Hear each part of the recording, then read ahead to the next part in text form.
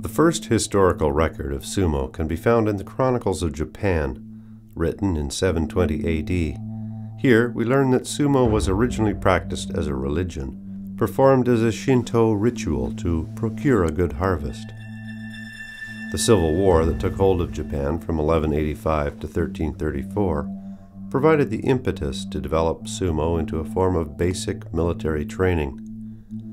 The lifestyle of the sumo wrestler in modern-day Japan still reflects these ancient religious, martial, and cultural practices. In 1992, at the age of 18, Davor Batbayar ventured from his homeland of Mongolia to discover a new world. He moved to Japan. His new life and identity were rooted in sumo, a world that would transform him from a shy, awkward kid into a powerful, dominant warrior. He was given the fighting name Kyokushuzan and was soon thrilling fans with his exciting, unorthodox, and effective form of sumo. His success also planted the dream in young boys back home of entering sumo, and in his homeland, where sumo tournaments are broadcast live, all eyes are on the performance of Kyokushuzan, nicknamed the Technique Department Store Mongolian branch. Kyokushuzan, also known as Shu, has brought a new dimension to sumo. At 5'11" and weighing in at 290 pounds, Shu is a relatively small, agile fighter who makes up for lack of size with guile and speed. His journey to the top has been a combination of natural talent, extremely hard work, and sacrifice.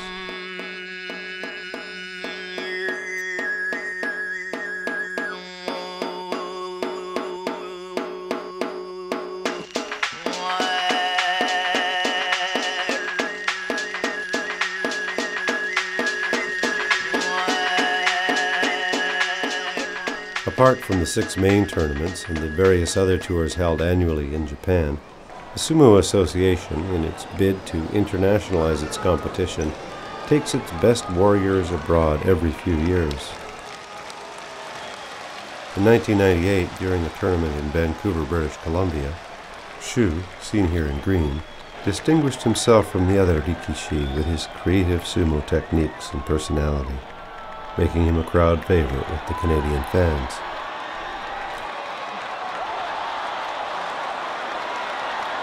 The sumo bout is lost when any part of the body touches the outside of the ring. Enjoy your six-pack before it becomes iPhone case. Okay? Yeah. Nice. Beautiful. Wow.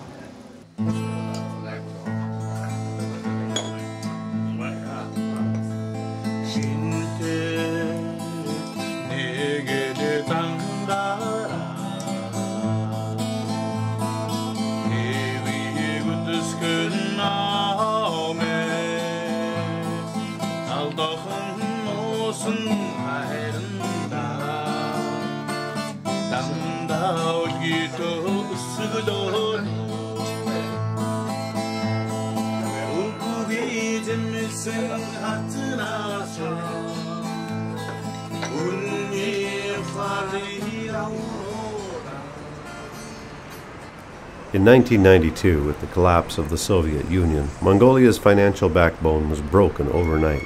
With this change came extreme hardship, poverty, and readjustment for the Mongolian people. At the same time, it offered new opportunities, including the freedom to travel abroad. It was on the cusp of this change that a sumo elder came to Mongolia to recruit 17 and 18-year-old boys for sumo in Japan. When the news spread, approximately 300 kids came from around the country to Mongolia's capital, Ulaanbaatar, to compete for the 6 positions which were being offered.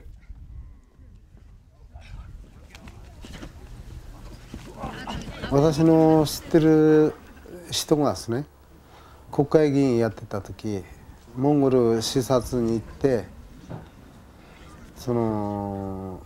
モンゴルにもそういうモンゴル相撲という日本の国技の相撲と似たようなスポーツがあるということで、向こうからそういうモンゴル相撲のビデオ、それを日本に持ってきて、それを見て子供っていうのは日本人と顔がそっくりでしょ。そしてこれだったらもし強くなったら人気出るなと思って。まあ親方がねモンゴル行って、たまたまお母さんが朝のラジオ聞いたら、相撲取りになりたいとか17歳から18歳の子供たちだったら来てくださいって、初めて6人が相撲取り一緒にもう一回日本行ってね相撲やるかってことになったんだよね。Every individual will begin and finish his career in the same stable. There are 105 stables which are controlled by sumo elders who have had impressive fighting careers. The stable masters control every aspect of sumo and every waking minute of a rikishi's life. This hierarchical structure closely resembles that which existed between the samurai and their masters during the feudal era of Japan. Despite Mr. Oshima's small stature, he was a remarkable combatant in his day and holds an elevated position in the Sumo Association Union. The rikishi have often been referred to as male geisha because they study various arts, including song and calligraphy, and their role in the stables is not only to do combat, but also to court sponsors and supporters. Stables with strong and charismatic rikishi tend to be wealthier and more successful than others. 小学校中学生その時に先生がね、先生が教えたのは日本はすごい国だって、空気汚いからみんなもマスクをかぶって歩いてるとか、ちょんまげついてる忍者とかね、いっぱいあちこちに旗に持ってさして歩いてるとか、そういう話ばっかり勉強してたんで、バッて見たらなんか全然違う雰囲気で。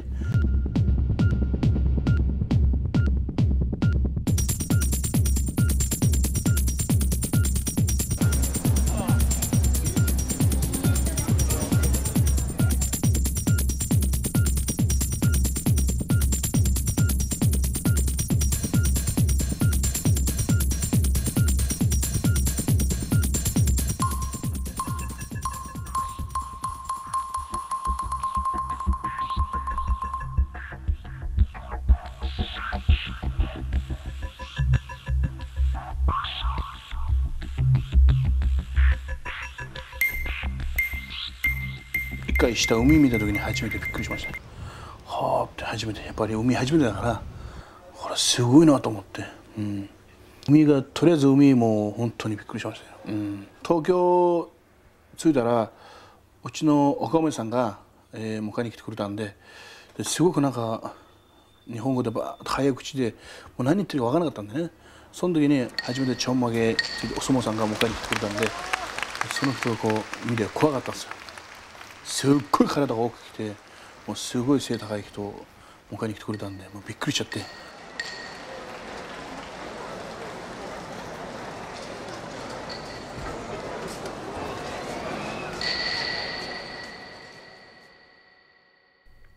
Upon entering a stable, a new recruit, sometimes as young as 15, is assigned to be the tsukebito of a senior rikishi.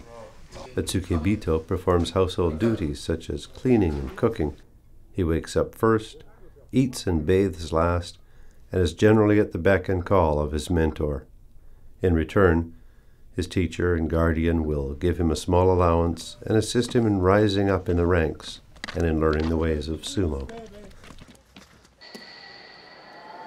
Shu has said that he gained confidence before coming to Japan from watching videos of smaller fighters like Kyokushuzan beating much bigger opponents. When Shu arrived as a young apprentice, Kyokushuzan was already a star in the Oshima stable and chose Shu as his tsukebito. Shu's talent and hard work, complemented by Kyokushuzan's gift for teaching, led Shu to the first division in an impressive 4 years. A bout can also be lost if any part of the body besides the soles of the feet touches the ring.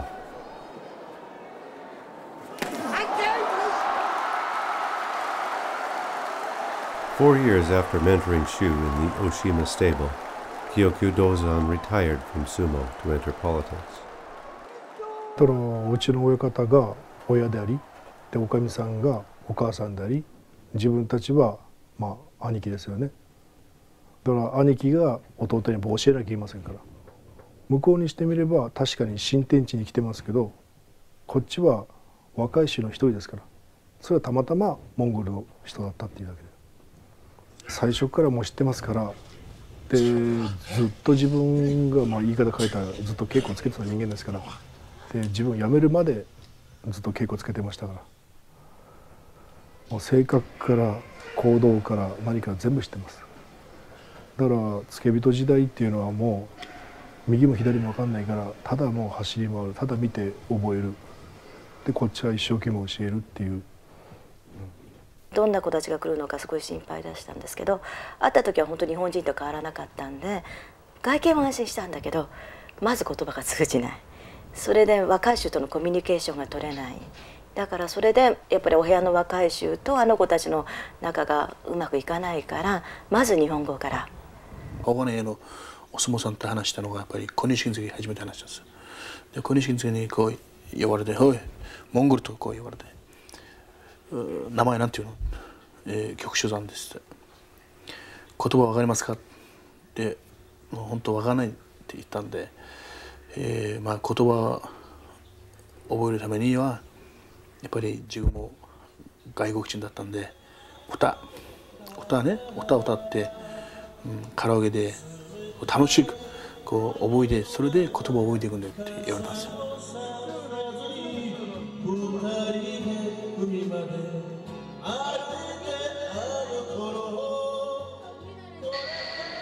The primary objective is to become a seikitori, which is a long and difficult task.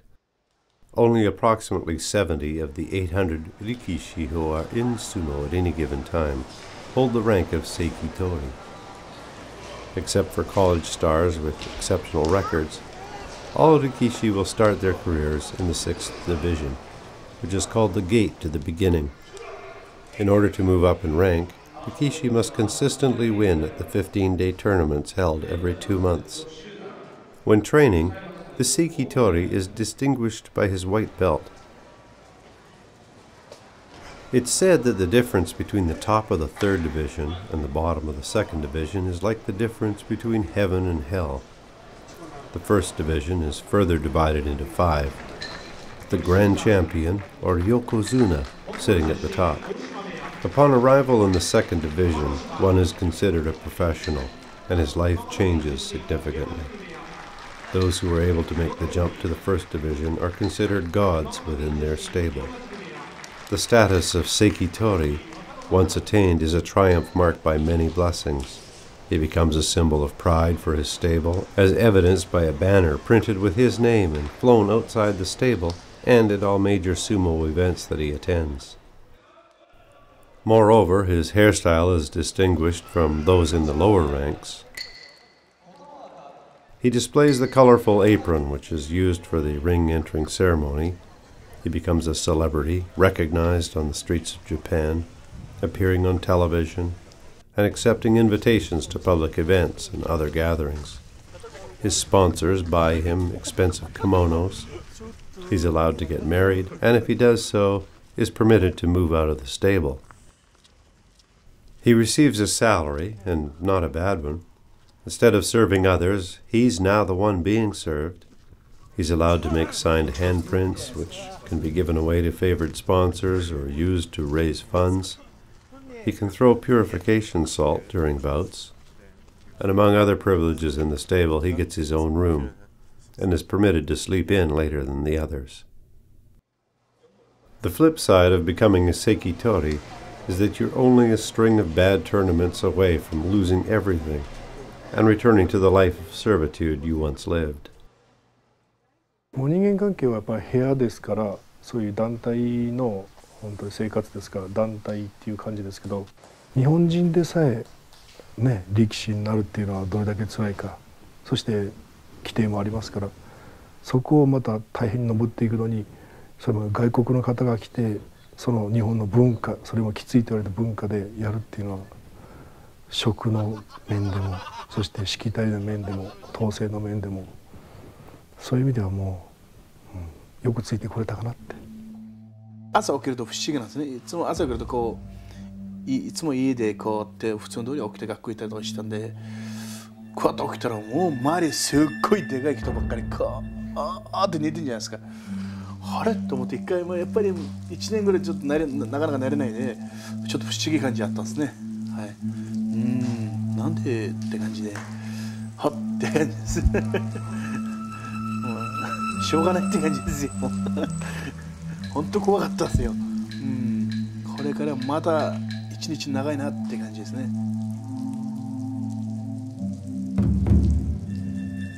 やっぱり稽古場はもう1対1です。みんな1匹ですから。だから1匹競技ですから怪我するのも1匹で良くなるのは1匹ですから。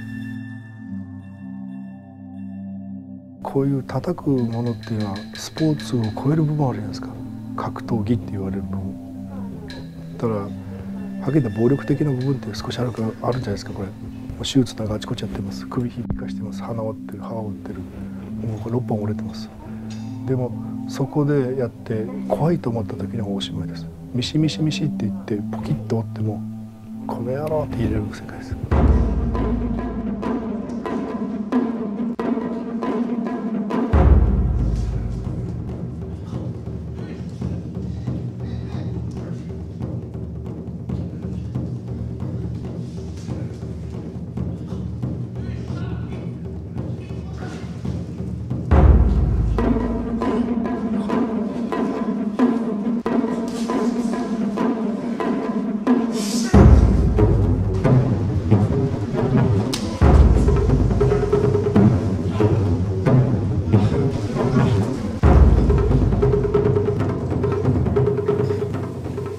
In order to be competitive, one must gain weight.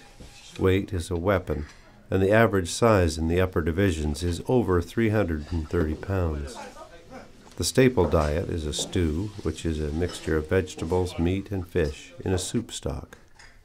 Although most have body fat of less than 20%, there are some who are grossly obese. When recruiting, stable masters often pass over those who are already fat, as they are usually less athletic than the others. Before the Second World War, Rikishi were thinner than they are today and healthier than the average citizen. At that time, many poor boys from outlying fishing and farming villages entered sumo to put food in their stomachs and lessen the burden on their families. もう食べるしかないですよね。食べれないじゃなくて食べてもう食べれませんじゃなくてそれ以上食べるんです。だから人間の体っていうのは要は防衛本能働きますからじゃなくてその防衛本能を取られた時の人間の状態っていうのはもうボクシングでも減量きついですけど食べれないもの食べるっていうのはもっときついですよ。モンゴルの子っていうのは魚食べないでしょ。野菜もあんまり食べないというか偏った食生活モンゴルの子っていうのは肉しか食べれないんですよね。それをうまくこうお肉のおいしいの食べさせて魚を食べたらお肉を食べさせるとかね。お金もみんなあまり持ってないし懸賞かけるわけ。これを食べてこっちも食べて全部きれいに食べたらいくらとか懸賞かけるというなんていうんですかうまくね厳しさの中にもそういうユーモアあった育て方っていうかだからみんなすごいいい体になったんですよ。まだね僕はもうそうだけどまあちょっと怒ったりすると笑えない。日本それでいろいろ怒られたりしてたね。本当こう嫌でもチクショッと思っても顔ねと割らないといけないんです日本は。僕それできなかった。モンゴルはね遊牧民は例えば明日何時何分会いましょうってそれない。明日朝が昼か夜どっちか。例えば友達に明日じゃあ昼会いましょうって多分11時から2時の間分からない適当に。日本はやっぱりそれは例えば明日1時30分って言ったら1時30分の前に来ないとダメなんですよ。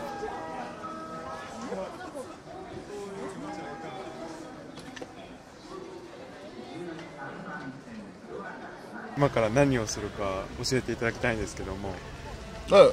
別に普通の可愛い普通になんていうの、若いを今日寝坊したから、ちょっともう今度寝坊しちゃダメだよってきつく敬語ね。はい。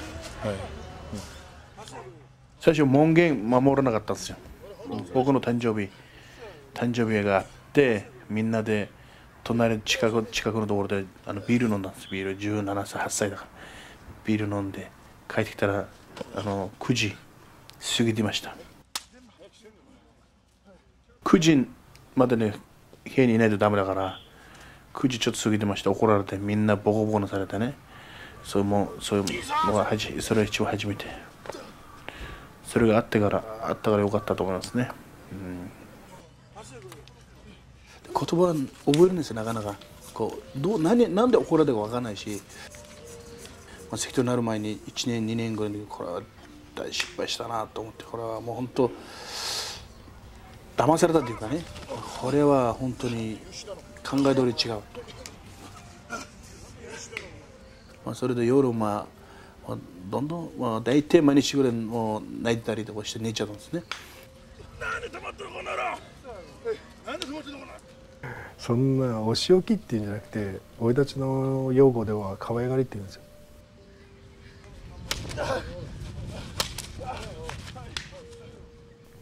だから愛情を持って愛情っていうか、こいつを強くさせたい、こいつを更生させたいって思ってやりますから。どうですか、終わって。終わってですか。疲れましたけど、強くなれるんだったらね、早く関取になりたい。100人入って半分以上ですね、6割逃げますから。だからそれ逃げた人たちがやられたイコール叩かれたイコールいじめっていう取られたら、もうはっきり言ってそういうふうに取られますけど、限界超えるスポーツですから。人間頭で分かっても動けない部分なんですよ。でも動けない部分をどうやって動かすかっていうのは、原始的かもしれないですけど、そういう方面のやり方もあるし、夜6人で話して、これどうしてもね相撲取りになるのが大変だからもうやめようって。あの子たちに対してもう約束したことは全部やってたんですよ。一生懸命頑張れば、じゃあみんな映画連れてってあげようとか、海見たことないってじゃあ海連れてってあげようとかで、そういうことは全部私が彼たちと約束したことは全部やってきた。その代わり3年間は絶対値を上げないで我慢してねって言ってたのに帰っちゃったっていうんで、その親方が迎えに行った時にはやはり親方怖いっていうんでやっぱり出てこなかったんですけど、私が行って話した時には会いに出てきたんですよね。岡本さんが泣いちゃったんですよ。その涙見てやっぱり特に女の人、女性の人が泣くことはなかなか自分、モンゴル人でもそうだけど、ちょっとやっぱり自分でちょっと恥ずかしいなと思ったんですね。うちの大島部屋っていうことじゃなくって、モンゴル日本だから、このままあの子たちが帰ってしまうと日本が変な国だと思われちゃう。やっぱりもう一回帰って、一回チャンスあるんでまたやり直して一回やってみたいと思って。Kyokushuzanに吉村待ったなしはっきょい残った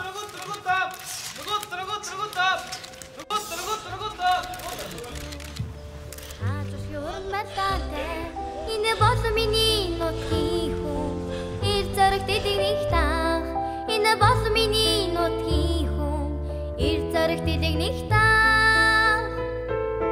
Ach, schön ist die Toten. Als Schirrli Dora Jurun. Ich schnell eine Lachten da.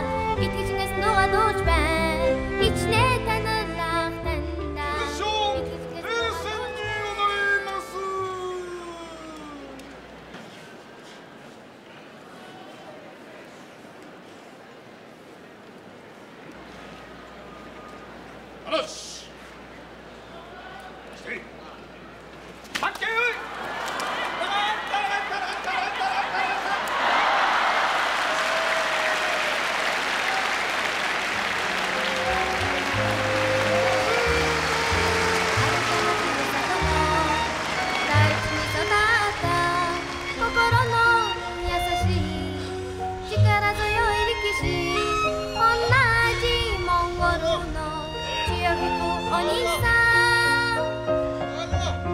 りの草原を渡る風に乗せてどんな時にも元気で頑張れますように心から祈りを込めた歌をあなたに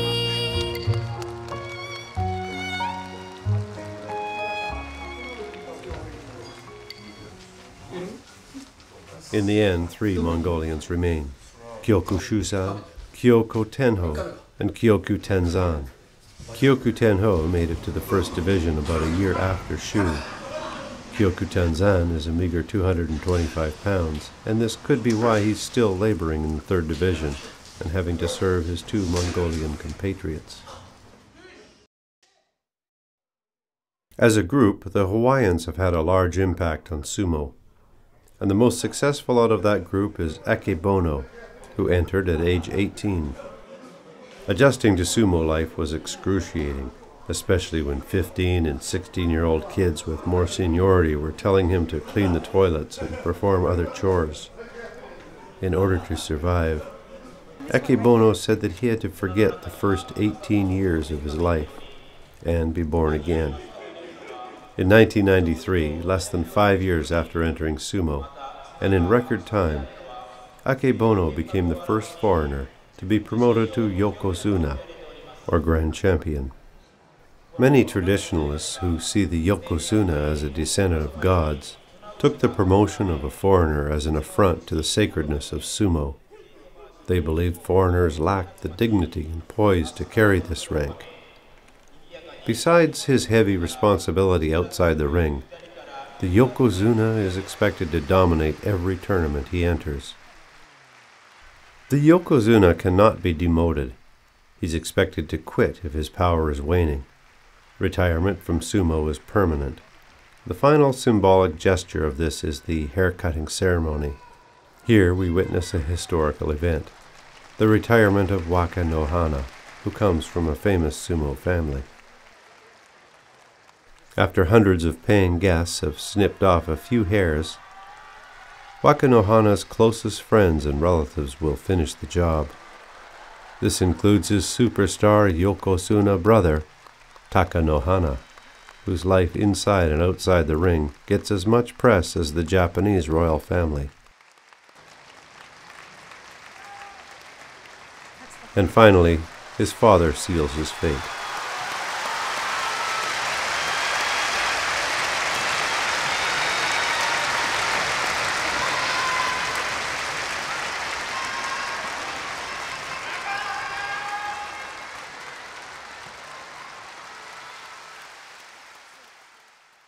The only sumo I knew was from TV, and basically by watching on TV, all you see is this 2 big guys banging into each other. The one who moves forward was the winner, and I thought, sumo easy, until I first came here and I got my belt on the first day, and I realized how flexible, how fast, how good balance, how mentally tough just to go through all that full contact practice every day.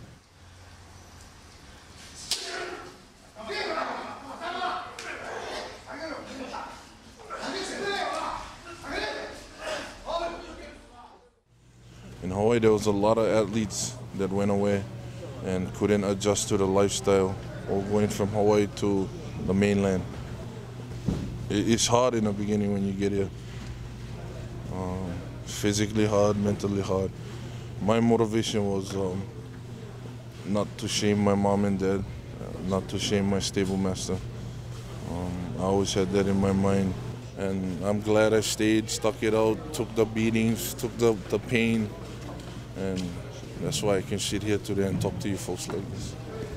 To me, I feel the Japanese should be very proud to have something this old and still in this good condition in the 21st century. I'm proud to be a rikshi, and I'm proud that I had the chance to do what I got to do. Up until now, when they said foreigners, they meant most of the time they meant guys from Hawaii. And if you just look at us, we're twice the size of Kyokushuzan. So he brought a different perspective of foreigners into sumo. Up until then, foreigners was just big, strong, powerful. But now they have people from Mongol that come that have a lot of technique, and for the fans who watch, I guess it's very good for them. The bout is one of the many highly ritualized aspects of sumo. The rikishi meet in the center of the ring 3 or 4 times prior to fighting. This is part of the psychological battle before the bout. Between these stare-downs, they return to their respective corners, where they collect salt to throw into the ring for purification. Finally, a referee commands the athletes to do battle. They synchronize their breathing and use eye contact to indicate that they're ready. Once they both plant their fists on the ground, they begin their attack.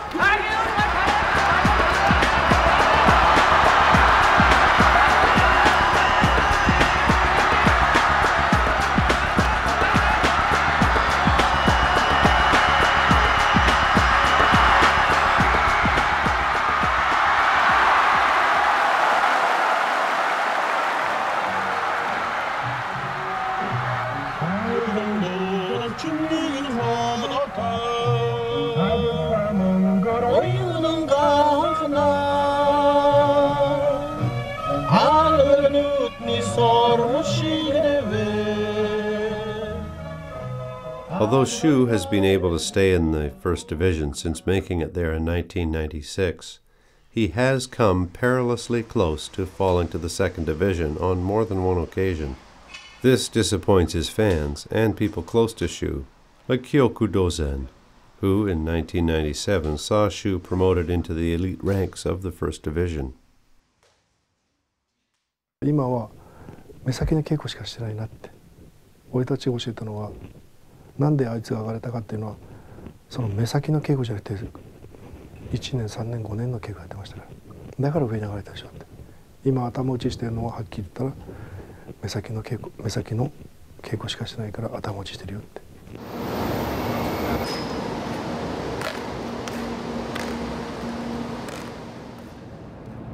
勝ち越ししないと危なかったんだよ。重量落ちちゃう。だから幕内の一番下だったんで、頑張らないといけないねと思ってね。だけど勝ち越してよかった。幕内は天国だけど、重量落ちるとちょっと難しい。重量から幕下落ちると地獄。相撲そういうなら僕やめます。だから今ね、今までただ一人の局手段だったんだけど、今度奥さん子供いるから、子供テレビ見てパパ買ったよってね、喜ぶ。そこまで頑張って。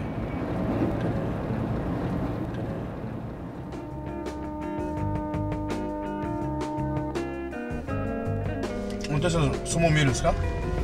相撲見ますよ。ラジオで聞くんですか？はい、ラジオ聞きますよ。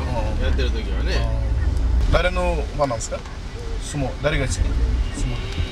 そうですね。今誰かな？高野花かな。高野花。局長さんはあまり好きじゃない。局集団は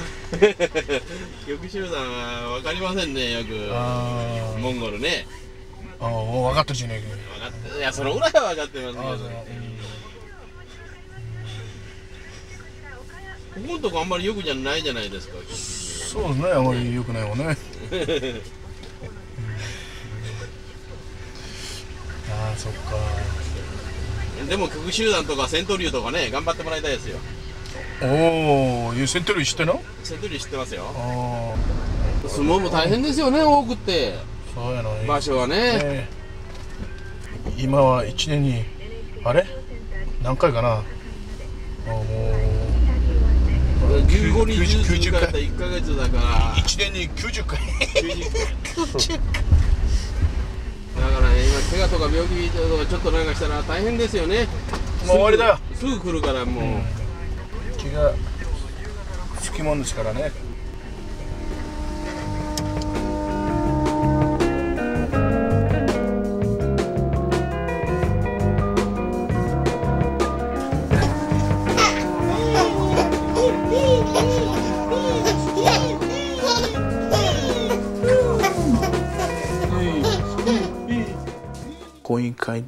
とかあるんで、ファンクラブとかそういうのが付き合いとかいろいろあるんで、まあ一緒にこう酒飲んだりとか一緒に食事したりとかそういうのが多いですよ。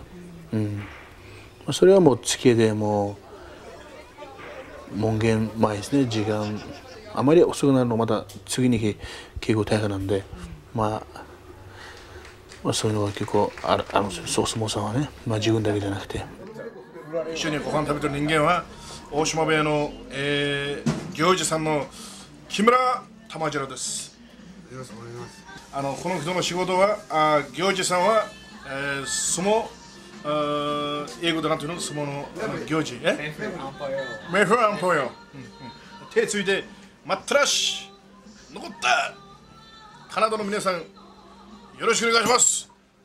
顔を映したってことだ変な顔してるけど心はいい人。お相撲でお相撲を取る前に懸賞を持って回られますので、であれで一袋おいくら入ってるんですか？原価は6万5千円なんです。相撲協会とかそういういろんな経緯を聞かれて、関取には一つのあれで3万円だから10本出たら30万円いくの。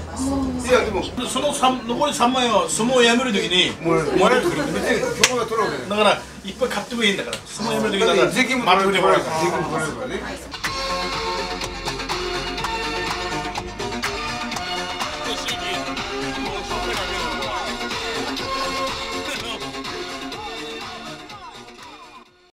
As Japan's national sport, sumo receives some funding through the government. However, the majority of the money raised is private, and therefore it's critical for a stable to develop strong ties to communities across Japan. The Oshima stable's success has been established through a history of developing powerful and popular rikishi. One source of support for the Oshima stable is on Takashima Island, which is close to Nagasaki in southern Japan. Every year, just before the November tournament begins, the Oshima stable visits the island to spend time in the community and teach sumo to the local children. During these visits, the stable master also keeps his eyes open for new talent. 自分で本当にこうモンゴル人ってこう忘れちゃうんだよな。長いでいるとこう本当に関取って感覚でこう外人だよとかモンゴル人だよってこうパスポートとか海外行ったりするところ、その時にビザとか取るんじゃないですか。その時に俺だってモンゴル人だなってこう。やっぱりモンゴル人として歴史になったけど、やっぱり心はモンゴルでしょうね。奥さんも日本人もらわなかったですから。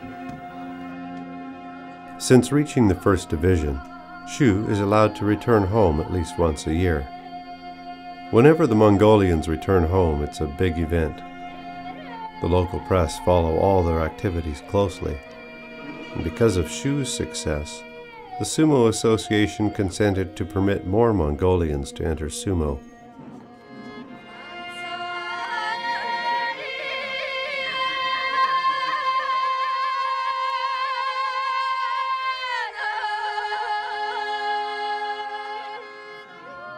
몽골帰ると落ち着くんですわ。心が落ち着く。大草原の上でクワーッと寝てこうゆっくりすると風ふわっとこれ分かるんですよ。あんな涼しい、これは僕のふるさとの風だって。本当にこのモンゴルの草原は素晴らしい自然。それと夜ね、星が綺麗、モンゴルは。あとゴビ砂漠、ゴビの砂漠も素晴らしい。一番初めて3歳で馬乗ったから馬大好きなんですよ。だからやっぱりモンゴル帰ると馬乗りたいなと思うんだな。今はね、馬かわいそう、重たいから体重あまり変わらないこれ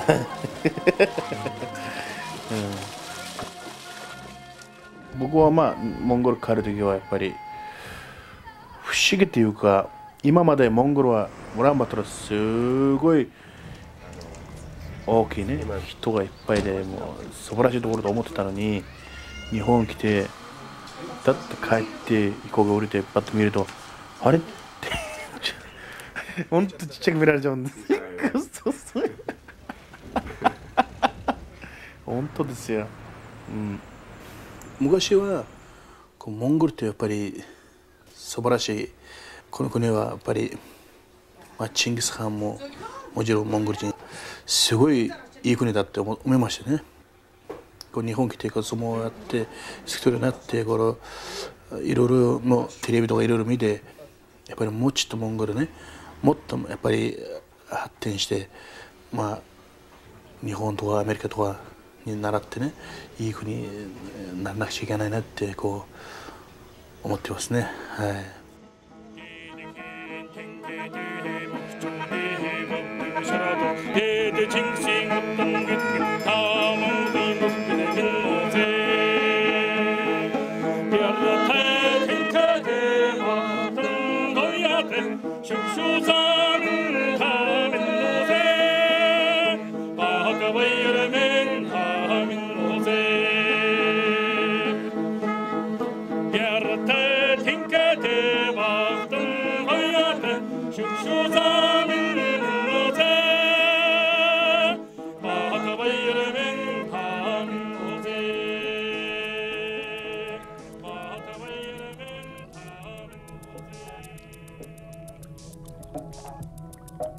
Osaka, Nagoya, and Fukuoka are the host cities for 3 of the 6 main tournaments which are held outside of Tokyo.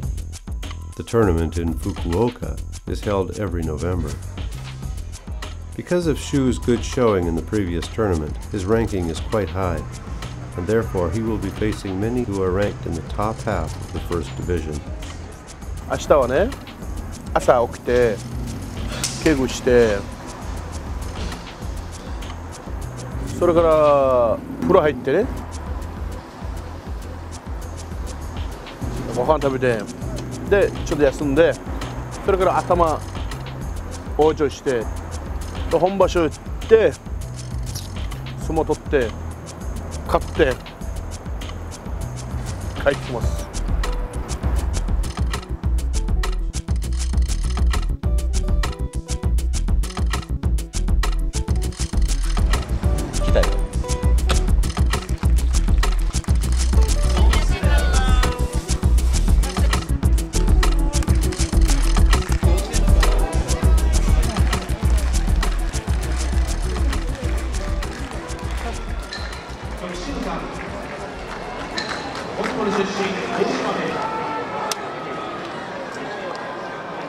Shu is easily identified by his blue belt and white sock.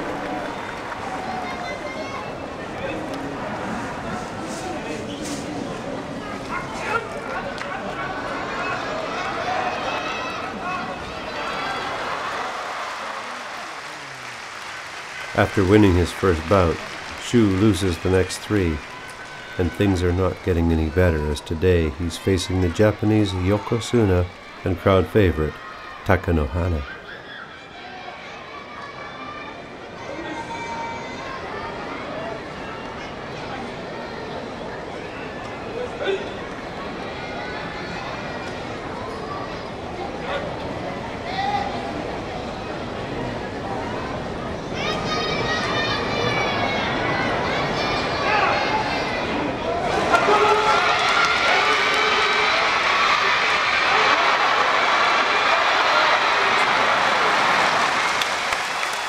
Shu's wife, child, and father have come down from Tokyo to watch the tournament.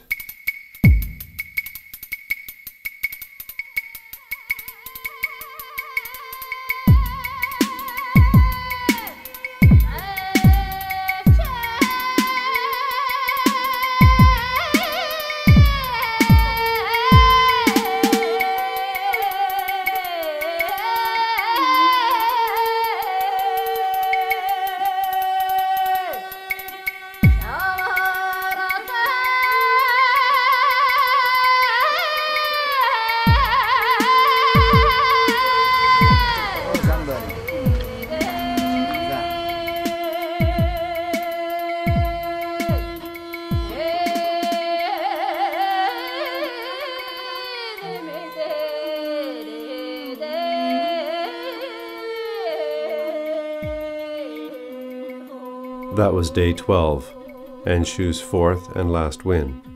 He will end up with 11 losses, and his ranking plummets. It's day 14, and Akebono at 13-1 needs to win his last 2 bouts in order to guarantee himself the Emperor's Cup. Today he's facing his strongest opposition in fellow Yokozuna, Takanohara.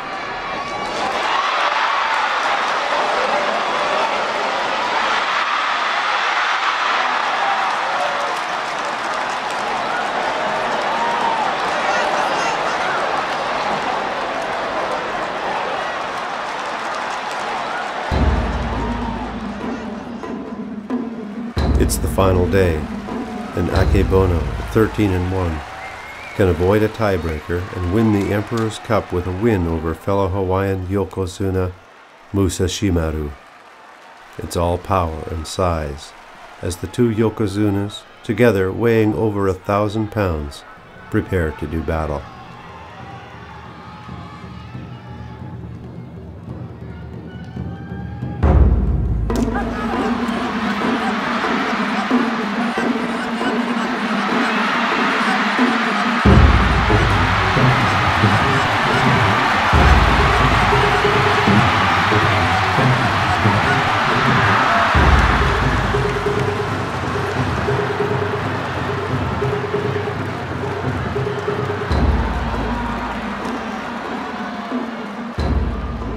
Akebono wins the Emperor's Cup, but this will be his last bout, as he retires after this tournament. 未来、週明けて、素質的には大関になってもおかしくない素質を持ってます。入った時は88キロ、そのぐらいです。で、今130キロ、140キロ投げかけてます。だから体的にもすごいいいし、でバネもあります。で、柔らかいです。素質は持ってますけど、その素質を生かしてほしいかなって。で、どういうふうになってほしいかっていうのはやっぱりいい体持ってますから、あれを磨きかけたら、俺が一つ考えたのは上までいけるかなって。